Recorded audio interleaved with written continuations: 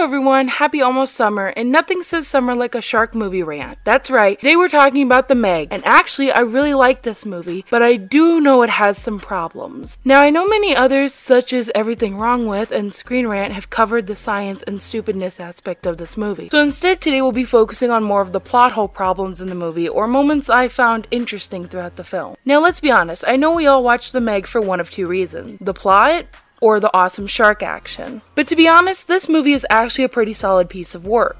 Now, does it have some problems? Of course, but name a movie that doesn't. But for what the movie sets out to do, it does, and with a little flair and style of its own to bring it together. It's a movie that knows the audience just wants to see Jason Statham fight a shark, and that's exactly what we get, if not more. But seeing as this is a rant video, of course I do have some problems with this film, and I'm here to bitch about them.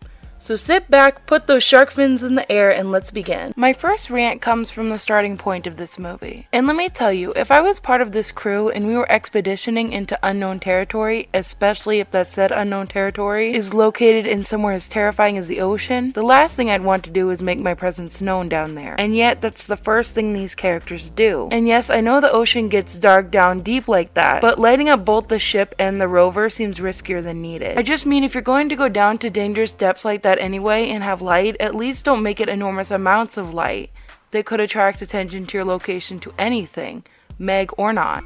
My next rant is focused on the events shortly after the crew gets stuck down in the dark depths of the Mariana Trench, when Su Yin decides to take a ship and go after her fellow crew members. But before going, she has to tell her 8-year-old daughter Mei Ying why she has got to go. Now here's my problem with this. I know the characters claim no one made her go, it was her choice.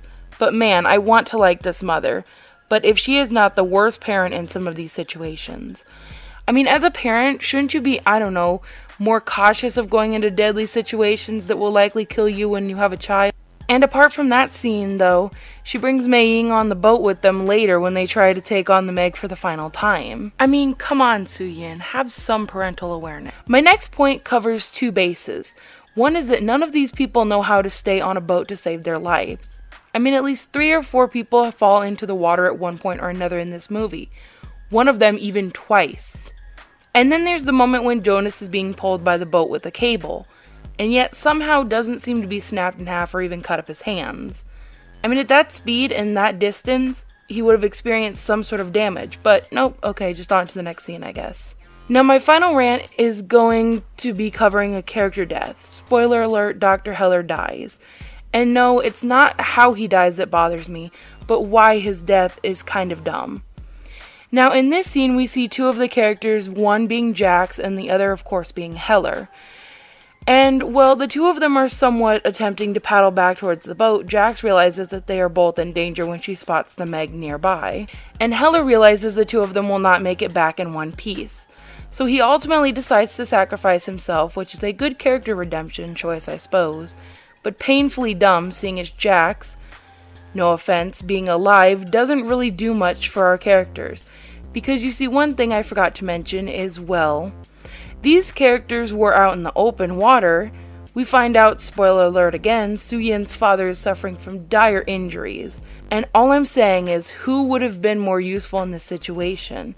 A tech whiz hacker or a professional doctor?